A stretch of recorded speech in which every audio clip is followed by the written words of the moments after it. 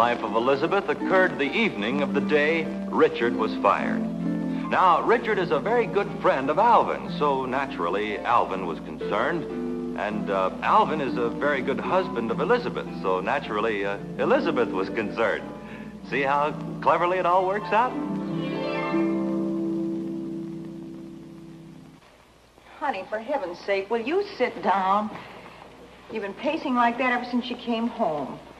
Anybody think you were the one who'd lost his job? But I worry about the guy. Now, I wonder what he did to get himself canned. Probably something brilliant if I know our boy Richard. Maybe he tried to cash a hat check. Elizabeth, don't say things like that. There are times when Richard's positively brilliant. Name one.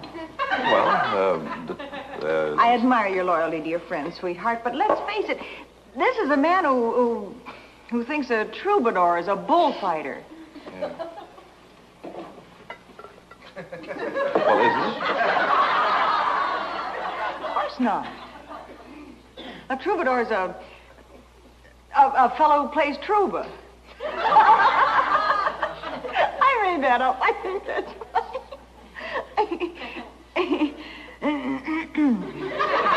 Are you through making fun of my friends? Oh, darling, I was only kidding you. Come here a minute. Come here. I think the world of Richard. You do not. You keep saying he's stupid. You're getting completely off the subject. Come here a minute. The thing we have to do when Richard comes here tonight is try to get his job back for him. Or at least help him get a new one. The fact that he's not very bright just simply complicates matters a little bit. Now he's not very bright. Before he was stupid, and now he's not very bright. Will you calm down? The point is, stupid or not, I like Richard very much, and I want to help him. Then if you like Richard, apologize for what you just said about him. All right, I think he's very sweet and gentle and completely non-compos mentis.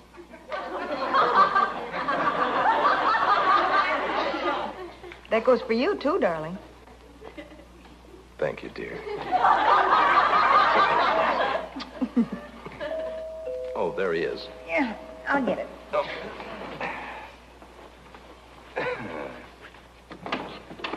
Hi, Richard. Hello, Elizabeth. Hi. Hi, Alvin. I brought you your evening paper. That silly paper boy threw it clear over on the neighbor's lawn. You don't take any evening paper, Richard. It must belong to the lady next door. Well, no wonder she put up such a fight. Yeah, she's quite a scrapper. Oh, you two sit down. I'll take it back to her. Yeah. Look, would you do me a favor? Please concentrate a little tonight. You know, for a skinny old lady, she sure can fight, Alvin. What did I just say? I think I can take her if I go into training. Never mind. Give her that old 3-4. Never mind that, Richard. Elizabeth and I have been discussing you, and I want you to help me convince her that you're a brilliant man. Okay. Now, what did I just say? You want me to convince Elizabeth that you're a brilliant man. No, I want you to make... Here she comes. Alvin? Hmm? Come here a minute. Sure. I'm Alvin. What's the matter? Richard seems to have started a whole civil war with Mrs. Skinridge. She called Mr. Skinridge and the National Guard and a whole troop of brownies. Will you see if you can pacify her? Okay. A whole troop of brownies? Of course not, but she's plenty burned. Did somebody burn some brownies? I wasn't talking about cookies, Richard. Neither was I. I was talking about cameras. That's nice. Tell me about losing your job. Well, before I do that, I want you to know that Alvin is a very brilliant man.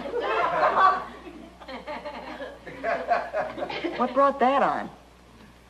Well, I don't know, but he told me to tell you. Oh, thanks. Tell me about losing your job. Well, the boss called me in this morning and gave me a little pep talk. Should have heard him. He said, young man, when I was your age, I started in at $5 a week. And 6 years later, I owned the whole store. And what'd you say? Well, I said, you can't do that nowadays. They have cash registers. then he fired you. Yeah, but he gave me a letter of recommendation. You should read it. Look at there.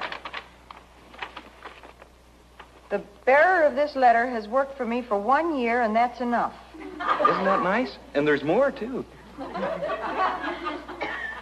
He is also one of the best men we have ever turned out of the office.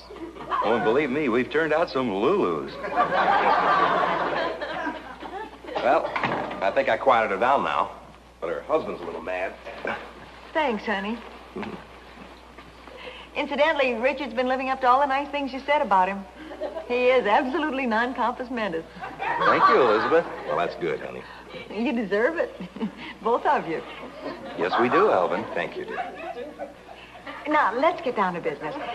I think trying to get Richard's old job back is kind of hopeless. But we could find a new field for him. How about selling insurance? Yeah, how about that? No.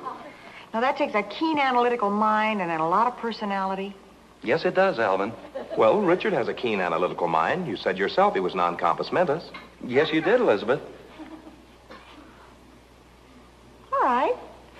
All right, let's try it. Let's see how you'd approach a housewife. This ought to be fun. I'll watch.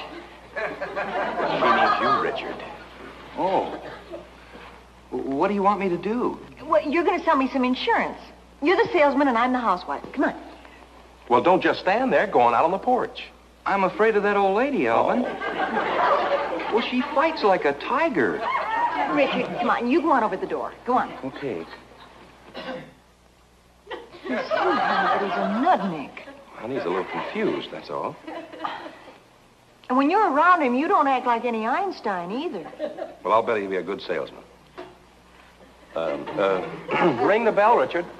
Come in.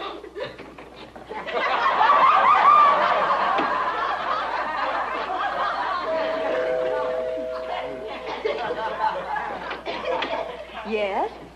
Yes? See, that was a quick sale. Sign right here. She means yes. What do you want, meathead? Alvin. Now, you try it again, Richard. Just from right there. Hello? Never mind that. Sell her some insurance. Would you like to buy some insurance? Well, I usually let my husband take care of that. Oh, hi, Alvin. Oh, no. Look, honey, let me show him how.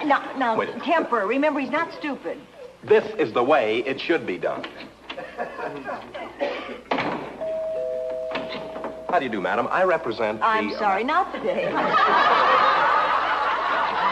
Will you let me get through telling you what I represent? All right, what do you represent? Well, I haven't had time to think one up yet. Oh, I'm sorry. I can't do business with a man who doesn't even know what company you represent. Elizabeth, will you stop talking like that? We're trying to show him how to approach a housewife. This is only a hypothetical case. Well, who's sick? All right, look, as long as we're going to pretend, let's go the whole way. I'm Martha, and you're Charles. This man is annoying me, Charles. I'll go get him. No, wait a minute. You are Charles. Oh, I'm Charles. Richard, do you have any idea what's going on? No, but I think it's very interesting. You're Charles. Charles, throw this man out. Sure. No, wait a minute. If you put your hand on me... I'm sorry. I got carried away. You were saying, young man. How about some stupid insurance? Well, you could both use some stupid insurance. I'm sorry. I leave all insurance matters up to my husband. Good. My dear sir, I have a policy here that I feel sure will certainly interest... Hi, Alvin. Hi.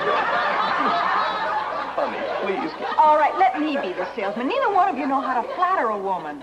Now, watch this. What is the matter with you? Open the door, Richard. Hello, little girl. Is your mother here? I'm Charles. I give up. Well, you mixed him up. What's the big idea of calling him a little girl? Alvin's right, Martha. That was flattery. when you ask the woman of the house if her mother's in, she thinks... Oh, what's the use? Are you implying that Richard's stupid? I didn't say he was stupid. But I am, Martha. Richard, the only thing left to do is to try to talk your boss into taking you back. Do you think you could? Oh, yeah, she's good at this sort of thing. What's his name? Mr. Skinridge. Skinridge? I'll call information. Oh, brother, that did it. What's the matter? Do you know Mr. Skinridge? You just stole Mrs. Skinridge's paper. Well, Martha, how did I know? I brought it in so that How did you last with 1 year with those came people? home Why from don't the you get along office more? and sit down and read. Hey, and I just brought it in. Hey! Say goodbye to the people.